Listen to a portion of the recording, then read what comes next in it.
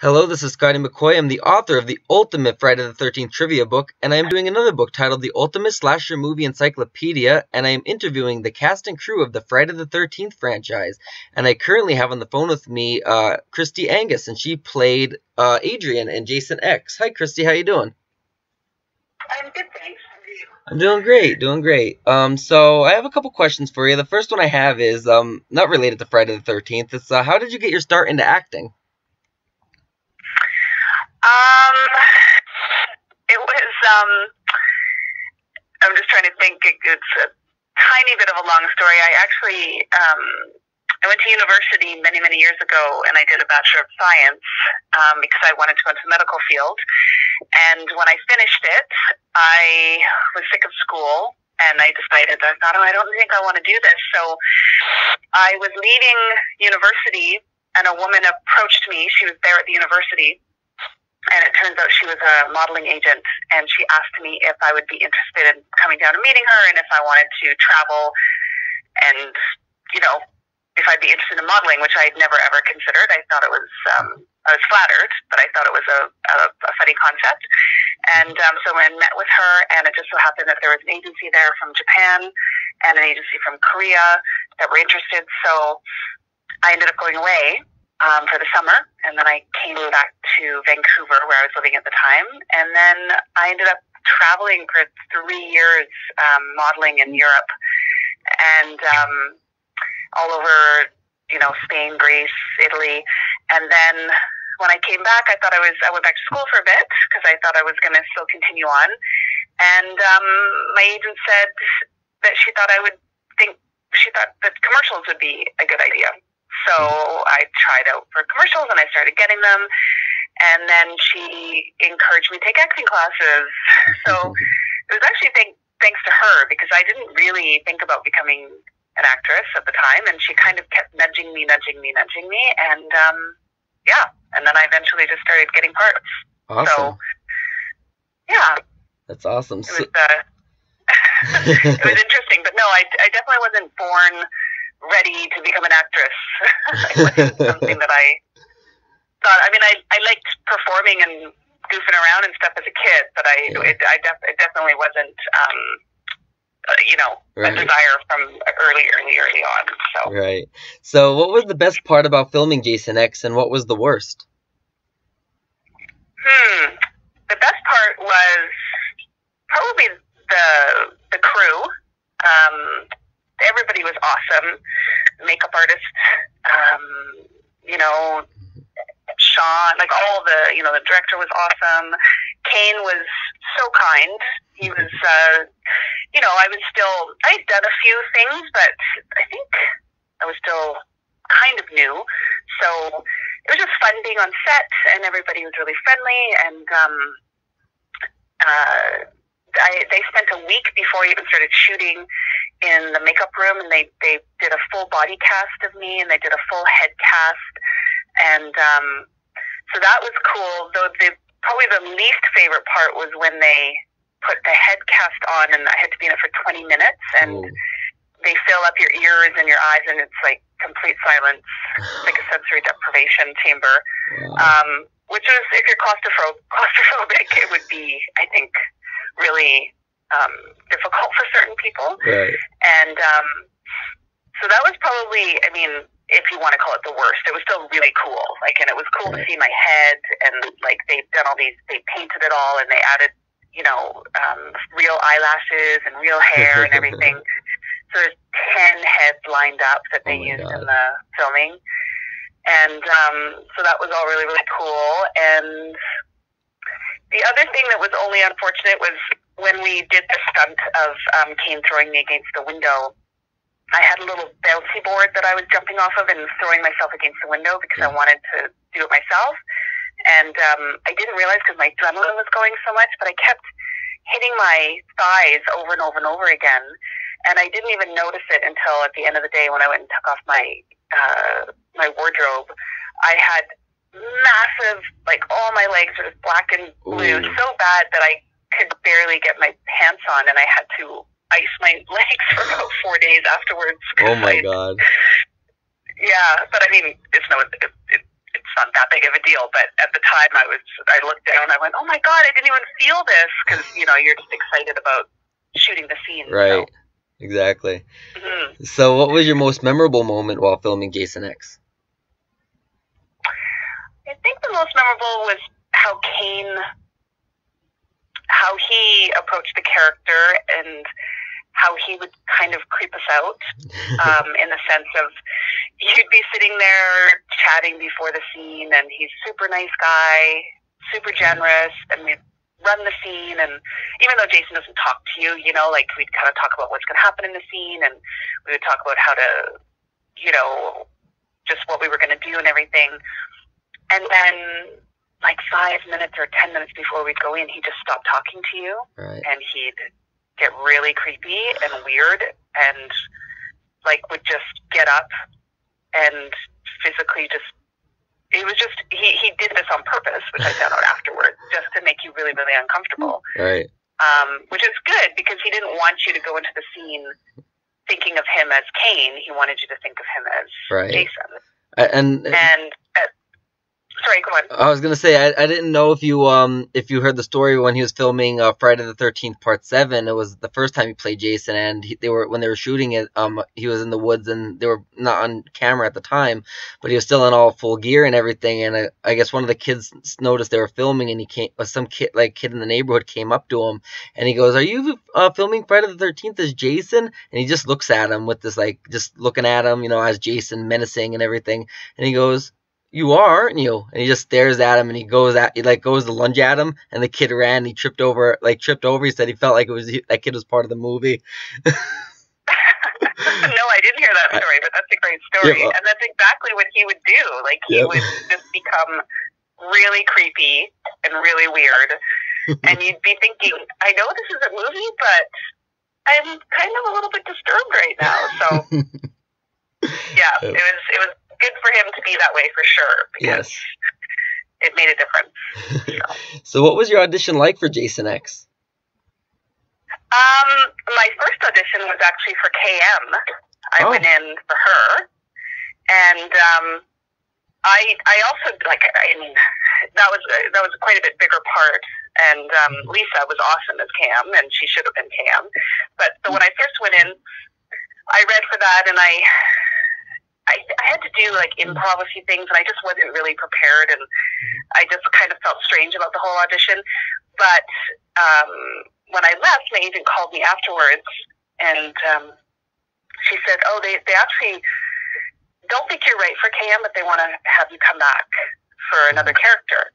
And they said that they're going to give you a few days to go over it and, you know, read more and learn the lines better. Because when I got the audition for Kane, it was really, really fast. Like, I think it was late the night before, and I'd been working or something, and I just got these lines that I was trying to learn, and I didn't really know them that well. And then I had like a 9 a.m. audition. Right. So, yeah, so then I went in, and everybody was in there, so, which is great, because when you go for auditions now, most of the time the director's not even there. They just put you on tape. But everybody was in the room, and they just watched me through it. And once again, you know, like, sometimes you go in and directors and producers kind of don't really give you anything, and they just kind of look at you, and you leave going, "Did I do a good job, or do you want me to try something different?" And it's always nice to get some kind of feedback, even if it's a bad audition. I'd rather them say, "Well, you need to do it again," or "That was terrible," and whatever. But everybody was really kind and helpful and encouraging, and it was a great audition. That's great. It was fun. Awesome. So how was James Isaac as a director? Pardon me? How was James Isaac as a director? Oh, he was awesome. He was, he was just, I felt like he was as enthusiastic about the movie as all of the actors were as well, you know? Right. Like, he really wanted to be a part of it, and he wasn't, he was just happy and friendly and encouraging, and, you know, sometimes you're on set and directors, they're kind of just, like, plugging away because maybe they don't like the project, but I felt like it was something that he was happy to be doing and was excited. That's great. You know, just because it, you know, even though it's a horror movie, it's he was looking at it as, you know, this is fun. Lots of people love this franchise, so we're just going to be really campy and goofy and have a great time. And yeah, so That's it was awesome. nice. So, what was it like working with Yanni Gilman and Melody Johnson?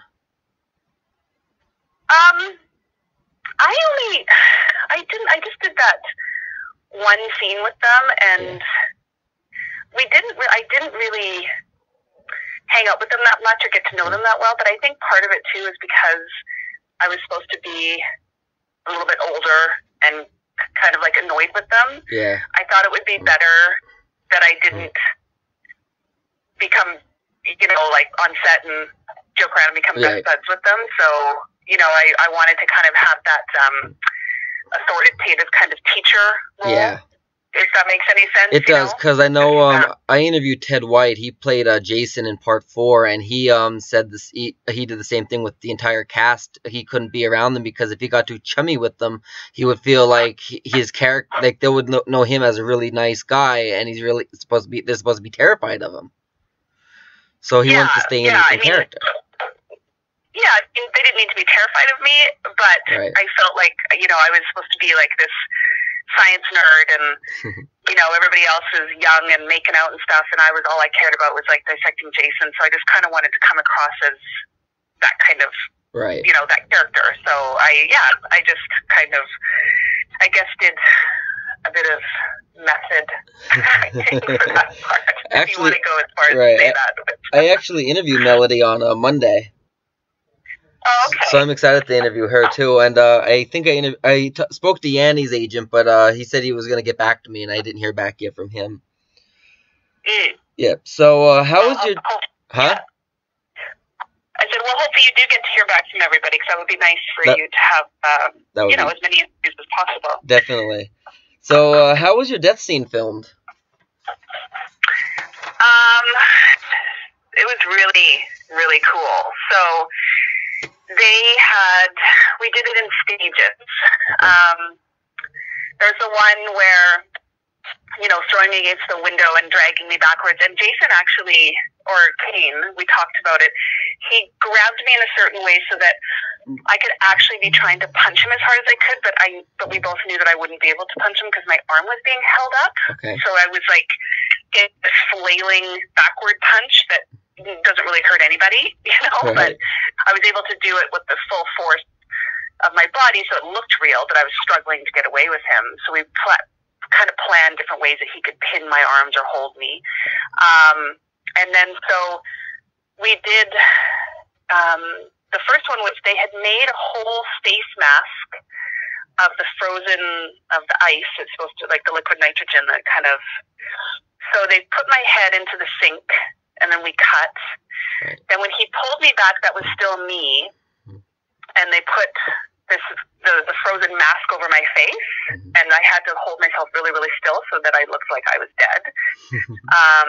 And then they cut to the full fake body and head with the face mask on, and they put these like fake eyes over top, and then then he smashed that whole thing into the counter. But my face breathing was in an aquarium. So they had the aquarium up high, and then all the cameras and lights were underneath the aquarium.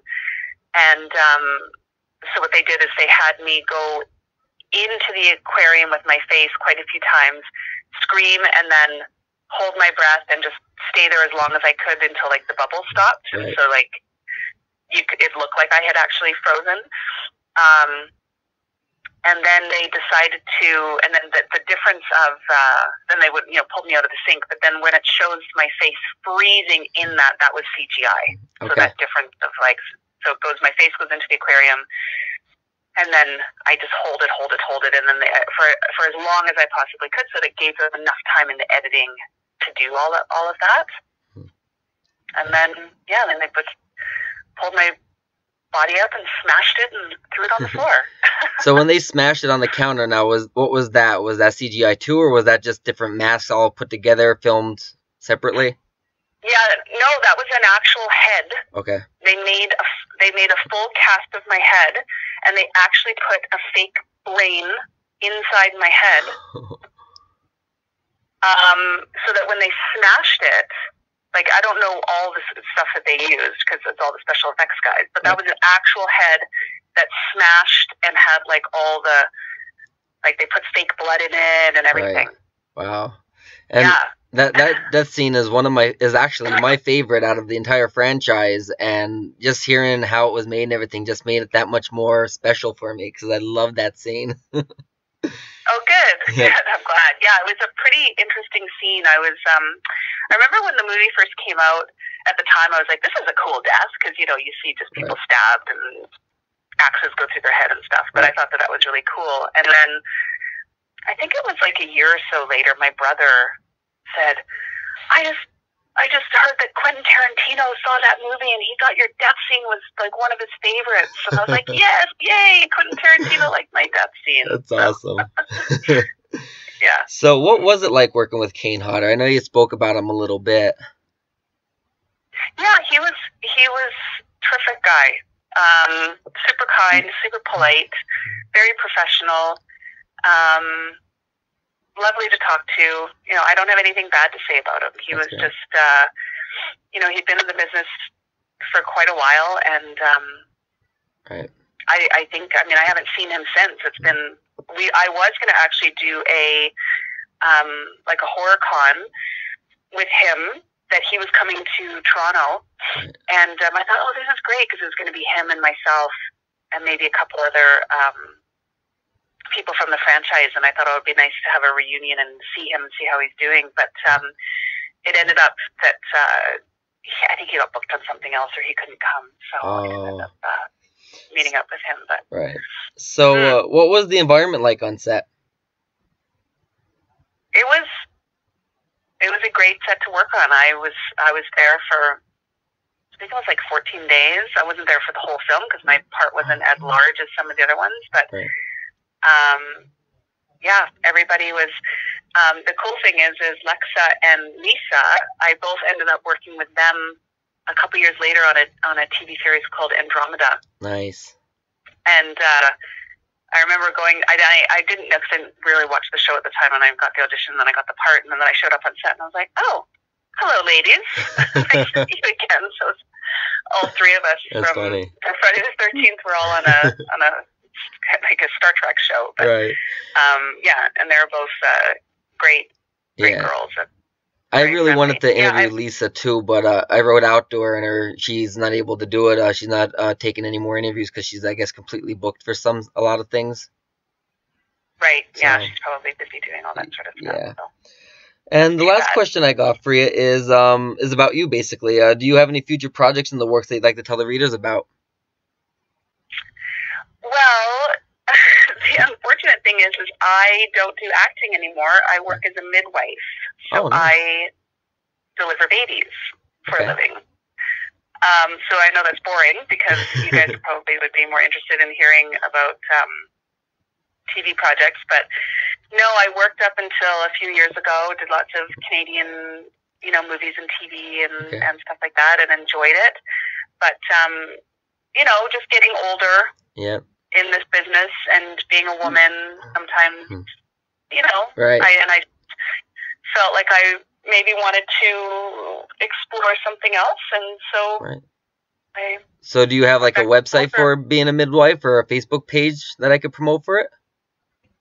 I don't, because it would be through my clinical practice, and we don't like promote it that way. Like, we do it where you just go online and people can read about the midwives and stuff like that. So we don't really have like just because it's like women coming into our care and being pregnant and stuff. So it's kind of not really like a social media thing. Okay. You know what I mean? Yeah.